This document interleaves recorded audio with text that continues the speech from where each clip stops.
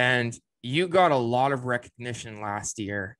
They showed all your awards at the end, and I don't want to like hype you up a little bit more, but 2021-22 all 6A conference second team, Premier Region Defensive Player of the Year, all 6A conference second team, all Arizona sophomore team, 6A conference defensive player of the year, Mesa Basketball Challenge breakout player of the tournament, 47th annual Father Barry Classic all tournament team. I mean, the list goes on and on.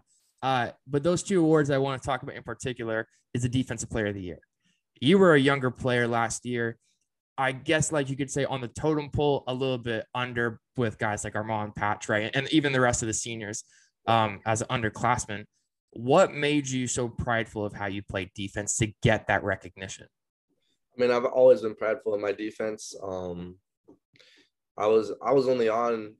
think I was only on varsity my freshman year because of how I played defense. And just like, I don't like people scoring on me. I mean, it's a good answer. Yeah. I mean, I'd have to give a big shout out to Brad Quinnett also. He really helped me out he coached me from 5th of my freshman year. He really helped me out on that defensive side of the ball.